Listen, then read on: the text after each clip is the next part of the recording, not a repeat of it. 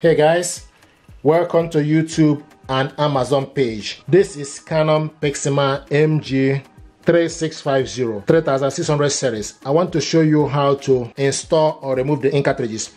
Open up this cover.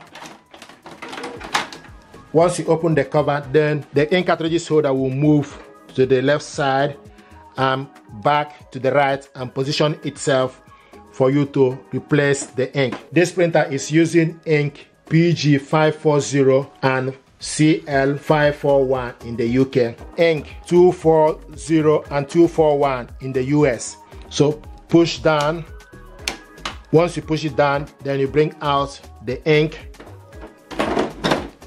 So this is the ink cartridges this printer is using, and if you want to put it back, then you go to the right side. This is black. Black goes to the right and colored one goes to the left. Then you go in, make sure this chip is inside it and it's in, then pull upwards. Do the same thing to the colored one. Then you go in, pull the holder up, then close this cover and close. So this is how to remove and install the ink cartridges. And once you've done that, then you wait for a few minutes for the ink to be ready.